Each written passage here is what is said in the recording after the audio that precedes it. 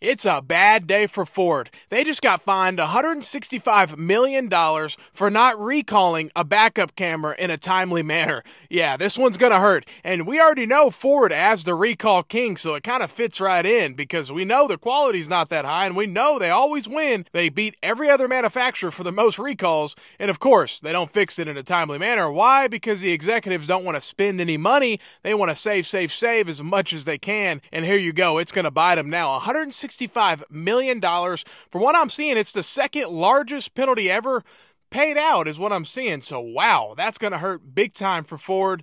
And hey, if you break the rules, this is what happens. If you don't do things the right way, you're going to end up paying in the long run. So just do things the right way the first time. But honestly, I don't even think this is not even Ford's biggest issue. They have to deal with their dealerships loaded with 23 F-150s, 24s. They have no 25s, and we're a month away from 2025. And I see a lot of people say, okay, we're still in 24. What's the big deal? Well, all the other manufacturers have their 1500 trucks out.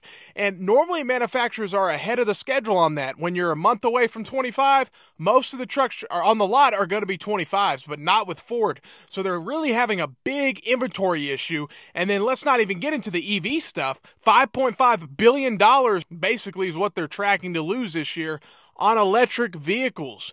That's a bad situation. Yeah, the company's making money overall, but they lose such a big portion over here in the electric vehicle segment because they sell these electric vehicles that should cost, if they want to sell them and make a profit, Ford Lightning would be like $250,000, $300,000. Ford loses like 40 grand per Lightning they sell. It's a terrible situation for Ford to be in. The dealers can't make no money on them, and it's just bad all the way around. But hey, I guess some people are still buying them because sales are up for the Lightning this year. But still not that many sales overall. And you just have these dealers loaded with all this inventory, and it's so overpriced. F-150s over 100 grand. Who in the world thought of that? It's not a smart idea. And again, quality. They're known to be the recall king, and here you go. They just pled to a civil penalty, $165 million for not doing a recall in a timely manner for a backup camera. Like, come on, guys. You guys could have done this in a timely manner and taken care of it, and now you're having to really pay the price. So that's the thing. These executives at these auto companies there's no almost. They do live in a completely different world because they don't even know what their consumer wants, what they need, because the consumer doesn't want a $124,000 F-150, but then that's what you're offering. And yeah, you offer affordable pickup trucks, but how you do your dealer allocations is dealerships don't want to order the lower end trucks. They just don't, and there's not that many out there at the end of the day. So yeah, there are somewhat affordable trucks out there, kind of, sort of, but still the MSRPs have been increased so much. But even if you get a base model, any brand, but a base model F-150, it's so hard to find. You can't find a base model four-wheel drive F-150 on the lot. No dealer orders that. It just is what it is. They'd rather buy the $70K F-150 because every other Ford dealership is and make a whole lot more selling that Ford, and it's better for the dealership in their eyes because they make more money, but now it's starting to bite them because, oh, crap, we can't sell these $70K trucks. No one wants to buy them because it's not realistic. People don't buy $70,000, $80,000, $90,000 F-150s.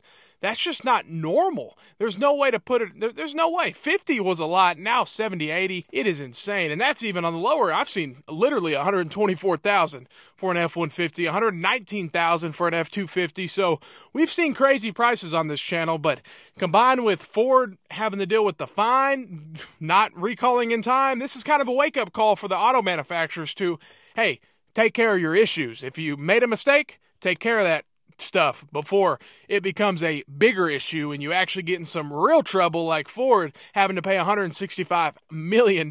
So if you want to pay, you can do what you do, but you're going to have to pay a lot more in the long run. That's what I think at the end of the day. So let me know what you think about what's going on with Ford, and let me know if you have a Ford. Have you had any issues? Because they are, technically, literally, the recall king. They beat every manufacturer pretty much every year back to back on the most recalls compared to any other manufacturer. So it's not a good thing, but hey, maybe they take care of maybe some argue, well, they take care of their cars more, but not necessarily, because most every manufacturer, they only recall, obviously, if it's a safety. That's the only time, and I guess his backup camera definitely was.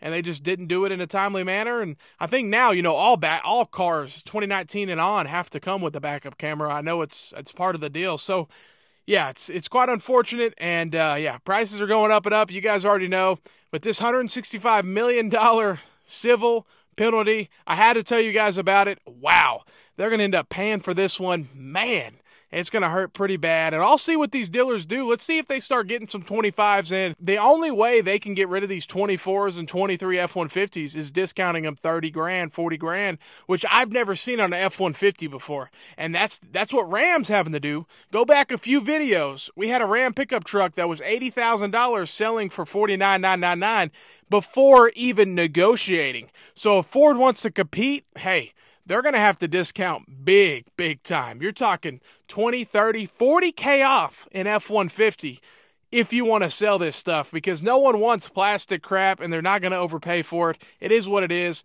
It's supply and demand is drying out. Now you have the supply, but you don't have the demand. Hey, let me know what you think. Have a great day and stay blessed.